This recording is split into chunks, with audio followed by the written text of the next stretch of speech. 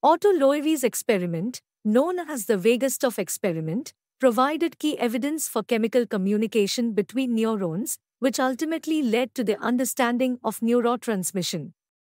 Loewi conducted this experiment in 1921 and later won the Nobel Prize in Physiology or Medicine in 1936 for his groundbreaking work. The experiment aimed to demonstrate the concept of chemical transmission of signals between nerve cells, specifically in the context of the Hertz regulation. Loewi used the hearts of 2 frogs for his experiment. Here is a step-by-step explanation of the experiment.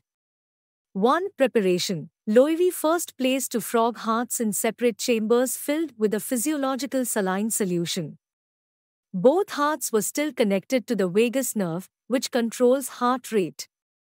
2. Stimulation. Loewi electrically stimulated the first Hertz vagus nerve, which caused a decrease in heart rate.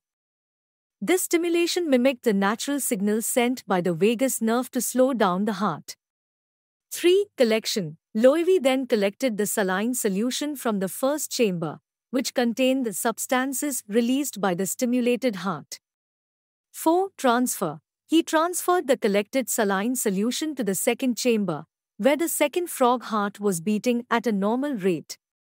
5. Observation. Loewi observed that upon adding the solution from the first chamber, the second frog heart also exhibited a decrease in heart rate.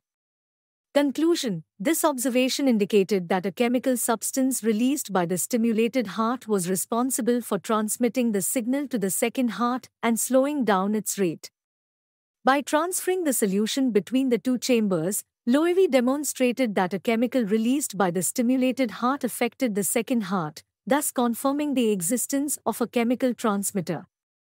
He named this substance Wegestoff, which is now known as acetylcholine, one of the most prominent neurotransmitters in the nervous system. Loewi's experiment provided crucial evidence for chemical neurotransmission, establishing a fundamental principle of communication between nerve cells. It paved the way for further research in the field of neurobiology and significantly contributed to our understanding of the nervous system's functioning.